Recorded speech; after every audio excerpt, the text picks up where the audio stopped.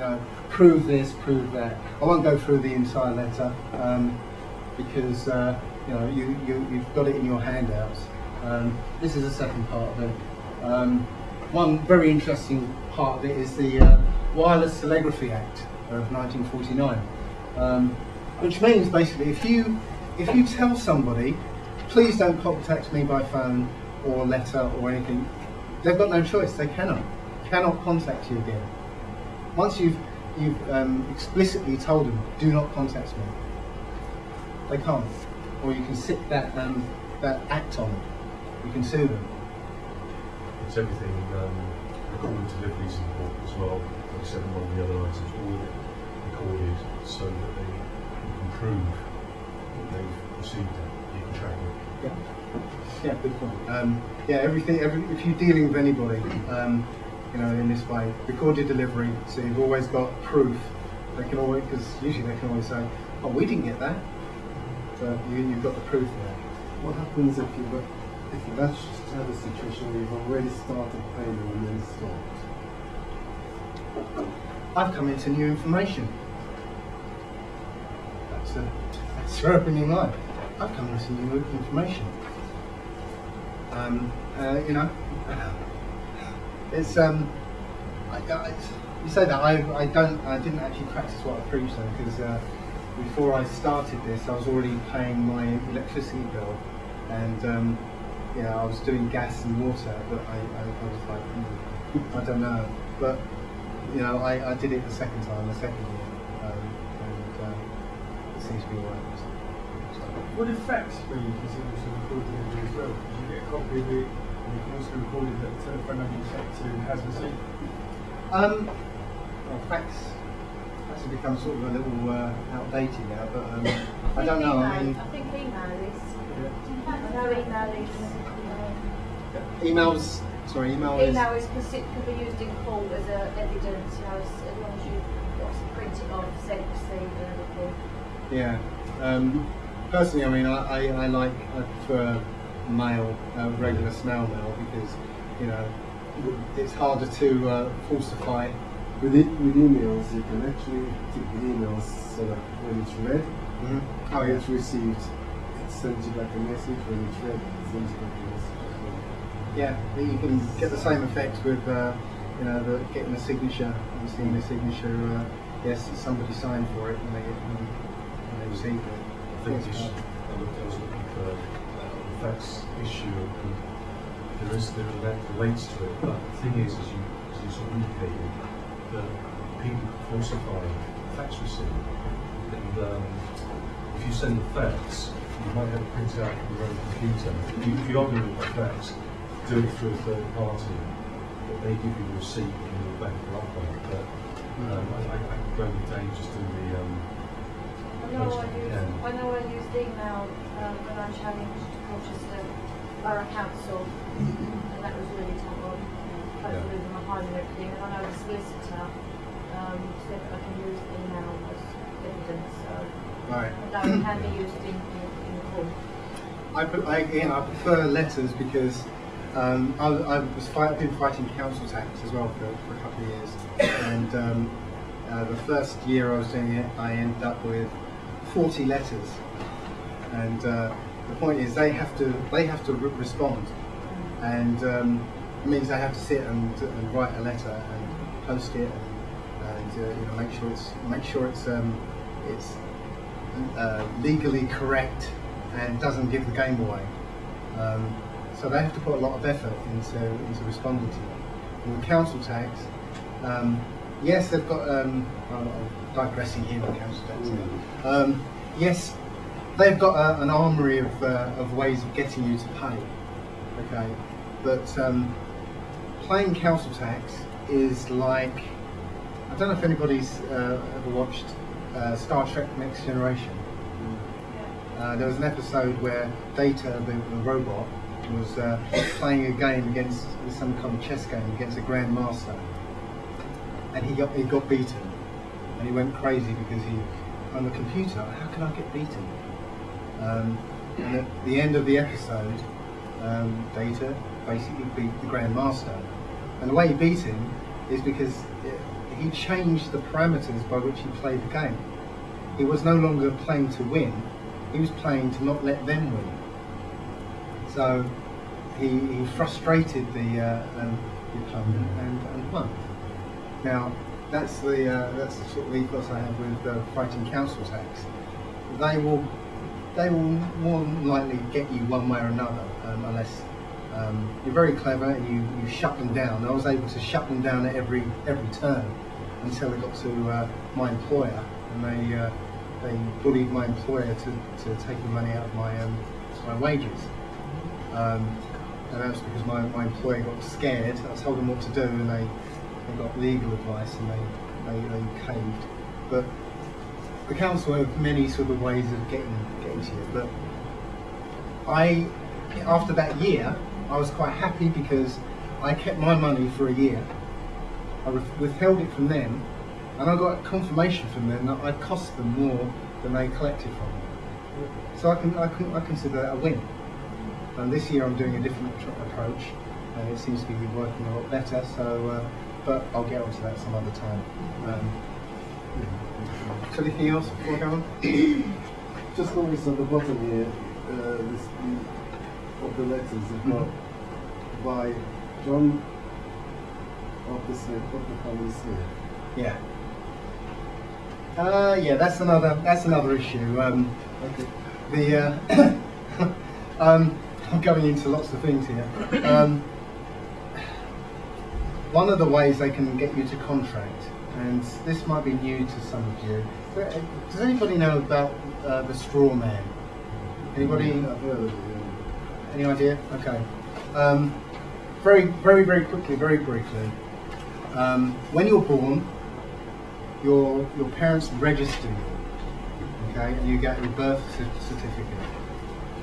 Now, the word register doesn't quite mean what you think it does.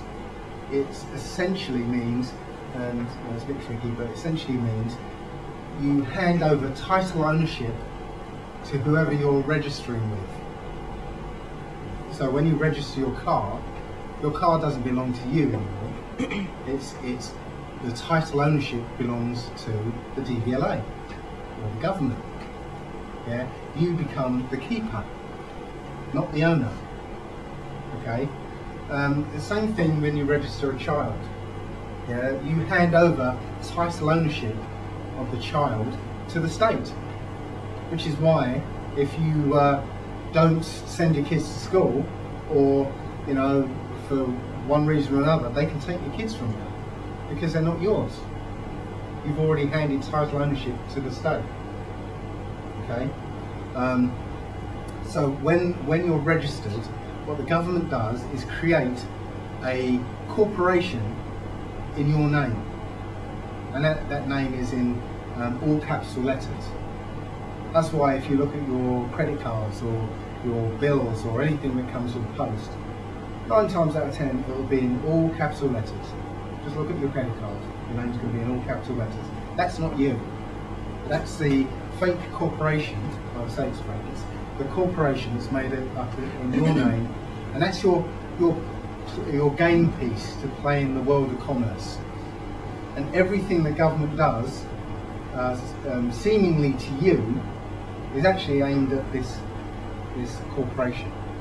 And what the government actually get you to do is identify yourself as the corporation, and then it can do things to you.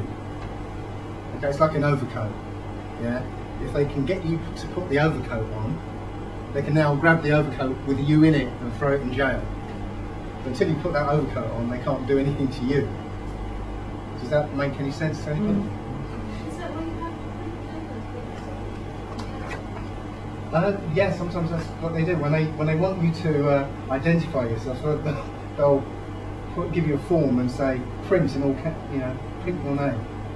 Okay, they want you to say, yes, I'm that corporation. Now you can act on it. Another way of looking at it is that you are one step down from God as a sovereign human being. You're one step down from the Creator. Yeah, and a simple rule: the created thing can never be greater than the Creator. That makes sense, doesn't it? So, God created you. You're obviously not greater than God, whatever that you believe that to be. So man creates government. Government is not superior to us. It might think it is, but it's not. We created it. So great thing cannot be greater than the Creator. So what government does, it creates fictional entities. Your name in capital letters is a corporation. That's called a person. You're not a person. Yeah? You're not a person, you have a person. So it creates all these fictional entities. A person, a taxpayer, a driver, a resident, an occupier, whatever. Those are fictional entities. And as soon as you identify yourself as one of these fictional entities, you waive your rights as a sovereign human being and accept to be one of these entities, lower and subservient to government. Now they can act on you. Does that make sense? Mm-hmm. Yeah, so whenever you go to court or you get stopped by a policeman, the very first thing they'll say is, what is your name? The name they're looking at is the all capital name. As soon as you identify yourself with that name, now they can act on you. So, You signed yours with capitals on your returns. sorry? You signed yours with capitals on your returns. Yeah, I don't care at that point, because I'm aiming that bill at my straw man. It's not me. They're aiming at my corporation. So I'm signing for my corporation. I'm the chief executive officer of my corporation. So anyway, okay. Can I go on or yeah? Okay. Okay. That's the last part of the letter. Do not contact me again. That invokes the Wireless Telegraphy Act. So, the last thing they can do here is apply for a warrant of entry to change your meter to a prepaid meter. Okay, and I think the next slide it is. Okay, so let's have a look at the application for a warrant of entry hearing.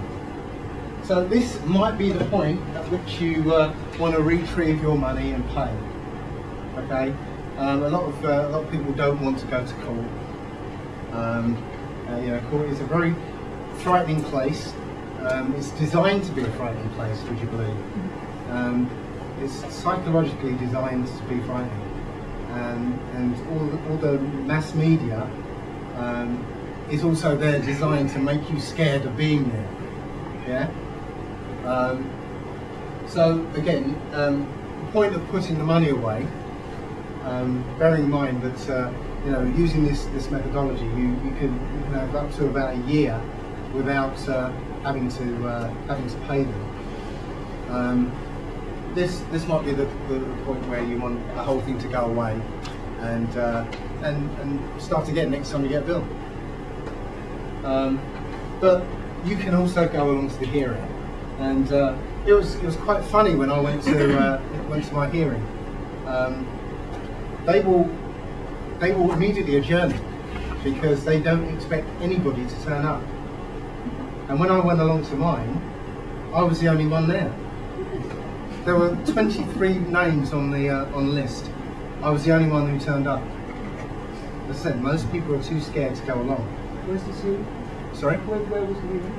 This was about 2 months ago in Basildon. Was it a county court? No, it was just a magistrate's court. So yeah, I went along, and it was quite funny.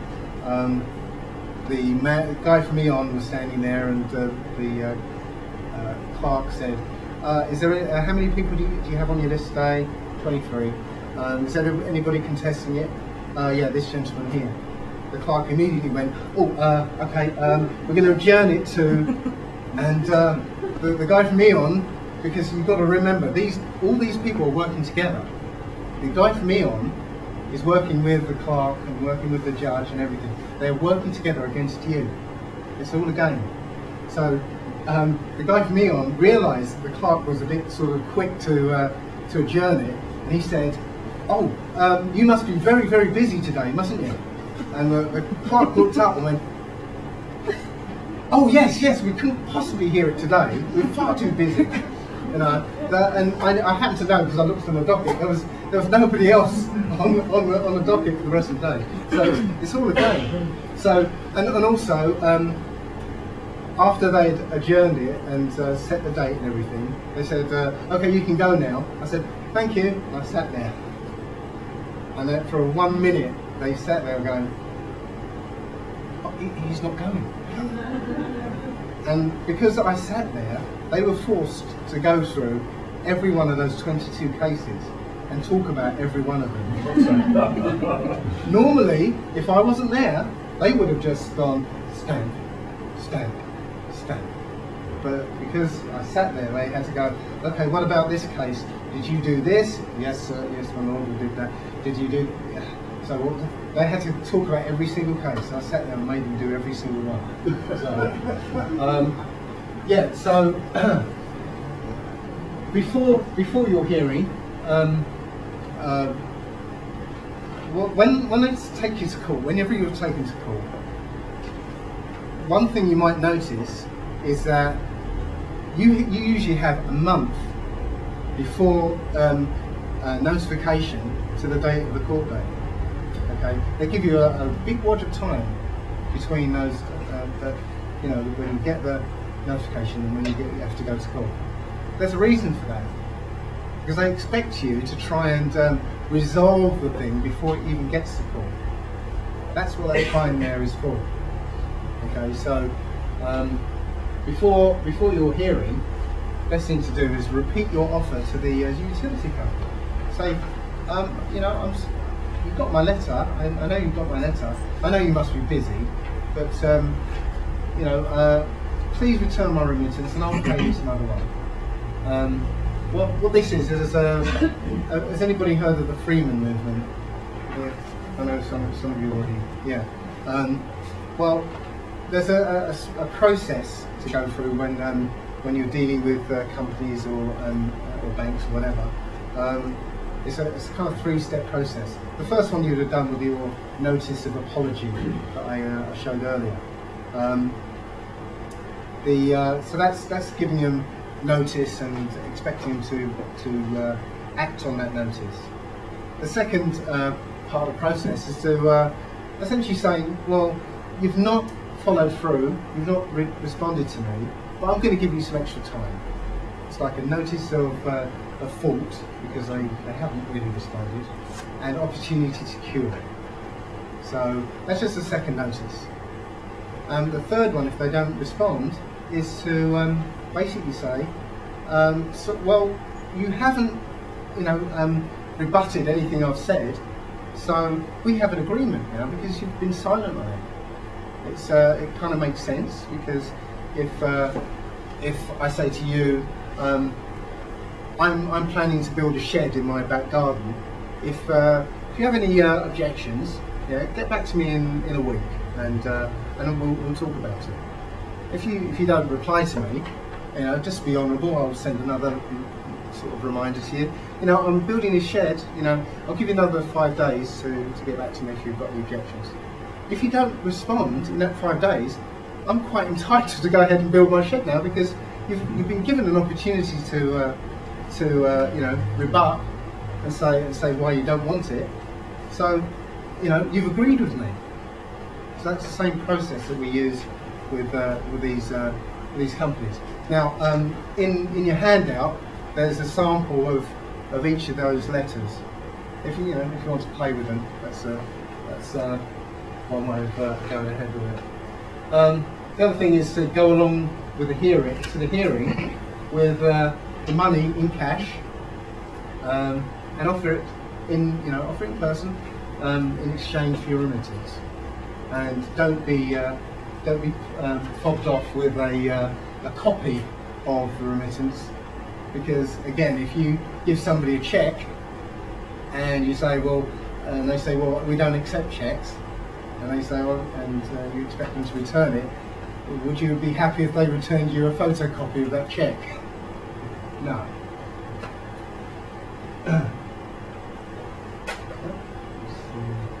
Okay, what happened today? What did happen today? Well, I went to court over this very issue, just to basically test this out. So I was quite right in saying that maybe you want to pay them at this point,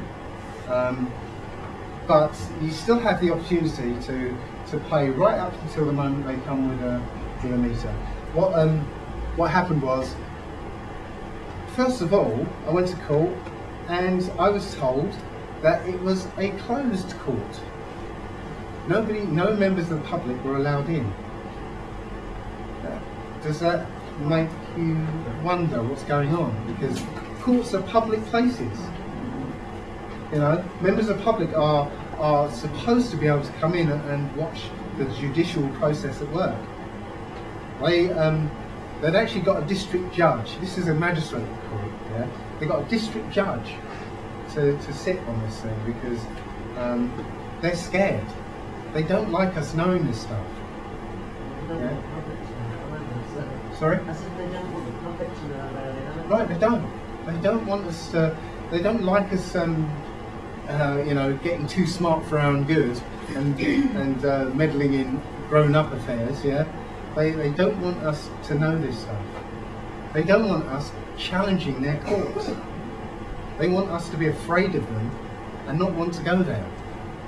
They don't know what to do when somebody comes to court and is not afraid. Yeah? And there is nothing really to fear about it. There really isn't. And this is my second time ever being in court. What's funny is I have a spy pen which basically captures video and stuff. I've got it in my top pocket and I'm videoing the whole thing. I wanted to put it in here, but yeah, I couldn't do it. This is my second time in court. First time I was like, oh yes, yeah, no, yeah. Do you remember that? I was going, oh, yeah. I think I was dancing around as well. So I was really nervous the first time.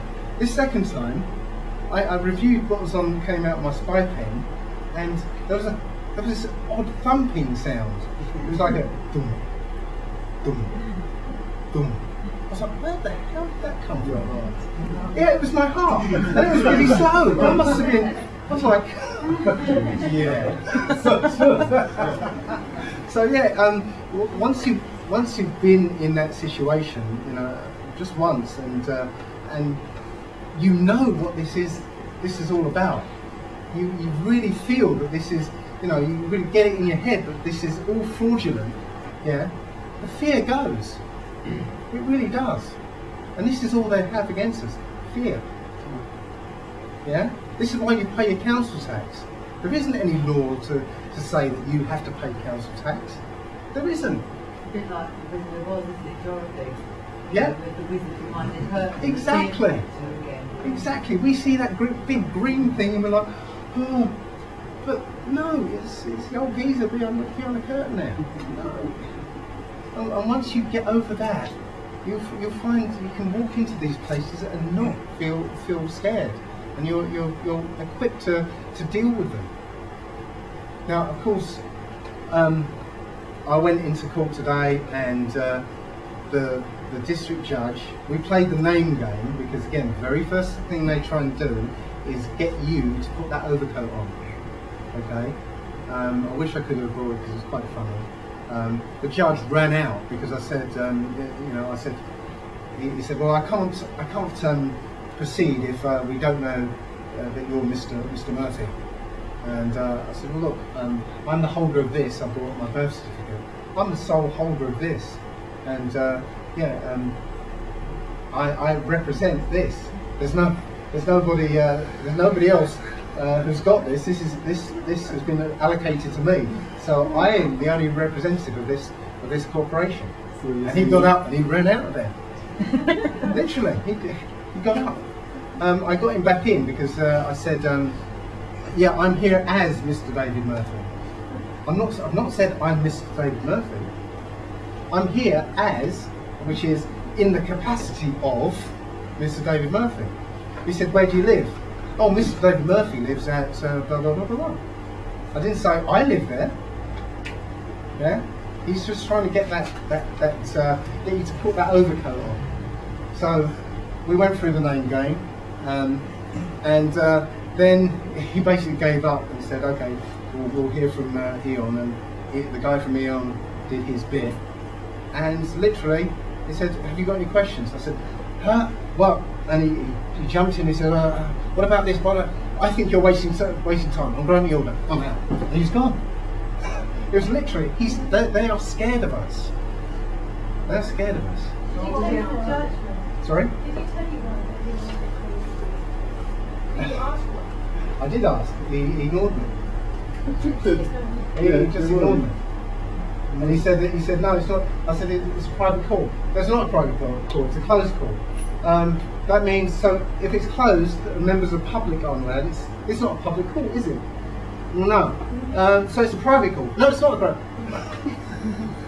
So yeah, it's this is why I know that I'm on the right track, because if you go into a place like that, you have this idea of what a court is, justice, yeah? If you go in there and they can't be straightforward with you, they don't want to listen to you, you know there's something up. You know there's something not right about this. What was the judgment? Sorry? What was the judgment? Well, I just said he granted the warrant of entry. Oh, he granted it. Yes, but it was that, I granted it. I'm gone. He was out of there. It's all facade. Did they shoot you through Northampton? No, not in Buxton. I've got an interesting story. I've decided to try a provision with Andy on Lawful, and they sent it away, and it sent off. Oh, well, just before you say that, A for V is another method very similar to using a remittance method. It's essentially using your signature to pay for it, but go on. It's, and then I've got a claims form coming through from Northampton Chemical. So I A for V that and sent it off. Then I've got a letter saying that they're gonna see a district judge for election. So then I've got a letter back saying they're going to press ahead. They're going to press ahead with it. So I sent off some. I can't remember. I can't remember from memory what I sent. I sent stuff off. And then I've got a letter saying this is total crap. As Vin would say, I recall making no such offer. I've got a letter saying that I apparently made an offer to the water company. They have accepted the offer, and now I've got an order for payment, which is total crap. And this does work, because instead of just saying no, look, it's wrong, they've invented this little thing that I made an offer to pay when I didn't. So it does work. Yeah, as I said, if this all I'm saying is total bullshit, okay, then you would expect to, if you went into court, they'd be very straightforward. Look, this is bullshit. This is why this is bullshit. Okay, we'll lay it out for you. You're wrong, and you'd go, yeah, okay, right, okay. But this is not what's happening. The only reason they go for a warrant of entry is because your remittances are paying the bill. Yeah, they can't cut you off because you're paying the bill. Yeah, if I was wrong about this, they would immediately cut me off. Ultimately, they're going to. Sorry. What happens when your meter's outside? Well, my meter is outside. Okay. Yeah. They can't cut you off because you're paying the bill. Yeah. That's why you know that this isn't bullshit. Ultimately, you're going to have to pay. They're not going to come into your house, aren't they? And they're going to take stuff or whatever to. Well, no, they want to change the meter to a prepaid one, but there are other ways. I don't want to go take you guys to that extent. Okay. This is. I'll tell you why I'd like you to do this, or I'm not saying I'd like you to do this. I'm giving you a reason why I think you should do this. Yeah. but I don't think you should go as far as I've gone. I'm still sort of blazing a trail here, okay? And I'll, you know, if I do this talk again, I'll have gone past this point and explored the other options that there are a few other options to go down, but I don't want to go through them with you now because it's you know, I haven't gone through them yet, so this is all brand new, okay?